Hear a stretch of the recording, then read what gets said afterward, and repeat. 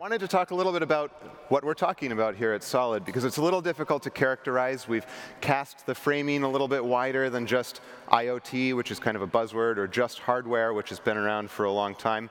So talking about kind of what's new here. The answer is that hardware and the physical environment is following the path that computing has set over the last half century or so.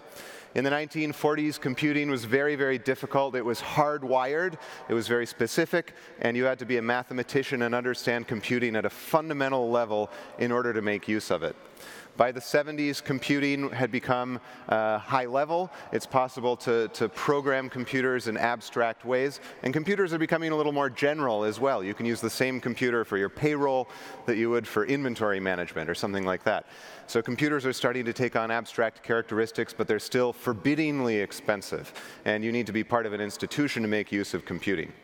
By the current day, by the late 90s, really, computing had become inexpensive enough and easy enough to be applied to practically any kind of problem. You can run computing on your phone that's powerful enough to do a lot of what you would want it to do. And programming is so easy, thanks to high-level programming languages, that just about anyone can learn how to use computers, how to have them do what you need them to do. This is a snippet of really awful code that I wrote earlier this year to analyze the 500 or so applications that we got for talks at Solid. I had a problem. I was able to sit down for an afternoon and write some code and come up with a solution and use computers to solve it. It was extraordinarily easy, and computers are powerful enough that you don't have to write good code for a lot of things. You just have to kind of know how to do it. You still have to write exquisite code to do things like run a big search engine, but you don't in order to write a CGI script to search for tags that your committee has used in reviewing talk applications. So this is what's starting to happen in hardware. We're starting to see hardware become as easy to apply to a lot of problems as software is. There are a lot of reasons for this. In design and prototyping, we have excellent software that makes it possible to go from idea to reality very quickly and into prototyping tools. We have these beautiful cubes that can create CNC machined parts and 3D printed components to test out your ideas very quickly. The components have become much easier and much cheaper to use. MEMS devices, like what you see on your left, have become an order of magnitude cheaper over the last 10 years. Even LCD screens, like the ones that you would use in a mobile phone, have become 35% cheaper in the last year alone. And more importantly, they've become modular. So you don't have to understand wireless protocols in order to connect your device to the internet. You all received a particle proton with your registration when you walked in. That's an easy-to-use device that you can connect to any piece of hardware to hook it up to the internet. That means that you don't have to be an expert in this stuff in order to use it. Just like you don't have to be an expert in browser protocols, you can just use an easy-to-use JavaScript library like jQuery to create really beautiful effects. You don't have to be an expert anymore to start to use this kind of stuff to solve problems.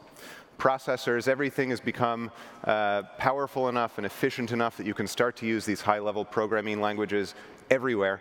One of the most popular workshops that we had on Tuesday was on Node.js for embedded systems. We have a book coming out on the same topic a little bit later this year. It's already out. You can buy the early release version of it. It's unthinkable 2 or 3, certainly 5 years ago, to imagine using JavaScript to program an embedded system. Usually this stuff requires low-level, hardcore programming that only experts were able to understand, but now anyone can use it. There's a lot of expertise and funding floating around. These incubators make it possible to have an idea and not only get funding, but also get guidance on how to set up a supply chain, which still remains pretty difficult, but it certainly helps to have people backing you up. And on manufacturing, we have not only Shenzhen, which you see here. This is the Seed Studio factory in a photo that David Craner took for the pop-up factory that's in the other building. You also have a lot of digital fabrication, digital manufacturing that makes it easier to start to produce stuff domestically or on the benchtop. There's a machine in the other hall from Tempo Automation that's a desktop pick-and-place machine, which is crazy to think that someone could have something like that. So this has all become much easier. There's a company called Plethora that sent in some last-minute machined parts for the car that you've seen assembled in the very back of the exhibit hall as well. That's because they were able to take these designs and turn them into reality very, very quickly.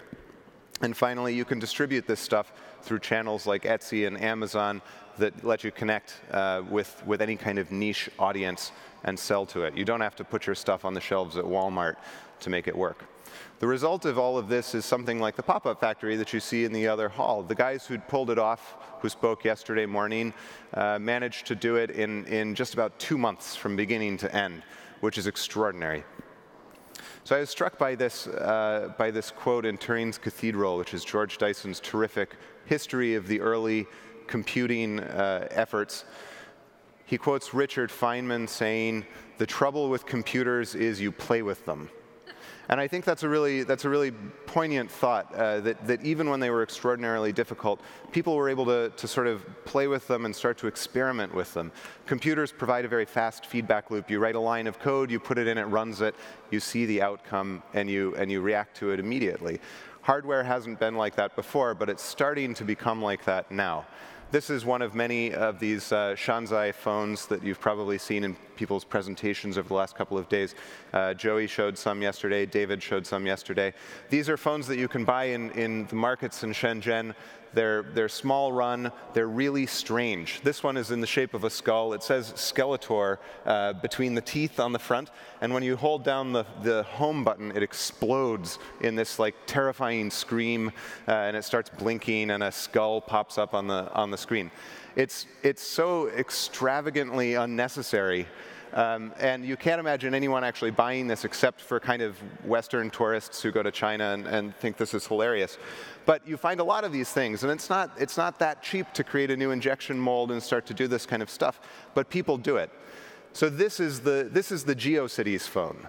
This is the beginning of the movement. You're starting to see the result of new tools being opened up to a new community. This is exactly the same thing as the pages you used to see in the 90s that had the blinking construction GIFs on them. This is people playing, and the result is going to be very, very big once people get their hands on this stuff more widely. So this is where all of this starts to meet really big business. The Internet of Things has become the management imperative of the last couple of years. It's the idea that follows the big data movement, this idea that you instrument, optimize your entire organization. It used to be that big data was only available to companies that did stuff in the virtual realm that already connected their business to computers. And now big data is available to anyone. You can connect a tractor to the cloud and use sort of big data ideas. This requires the kind of hardware that we've been talking about, and it's going to come, I think, from companies that know how to play with this kind of stuff. You probably saw, by the way, the report that Michael Chewy from McKinsey put out yesterday that put the prospective value of the IoT at up to $11 trillion a year by 2025. This is really big stuff. And there's often confusion about how it stacks up against the hardware movement that we're talking about. And this is why we talk about both at the Solid conference. We kind of divide up the new hardware movement and the IoT. And new hardware is enabled by this kind of new supply chains, processes, design, prototyping tools. IoT is all about being connected to the internet and having software behind it, software intelligence that reaches out into the physical world.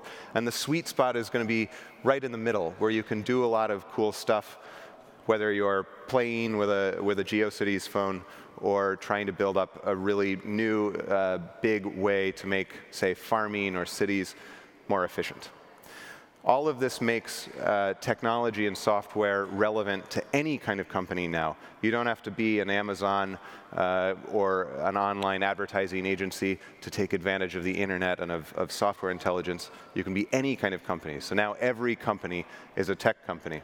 And that is the opportunity to work on stuff that matters, as Tim always says you should do. You're no longer limited to building social networks and payment platforms. Now you can go out and make the world a more efficient place, a safer place, and a more accessible place. And that is what we are delighted to talk about at Solid. and hope you enjoy the rest of the program today and think about the new movement that you're standing in. Thanks.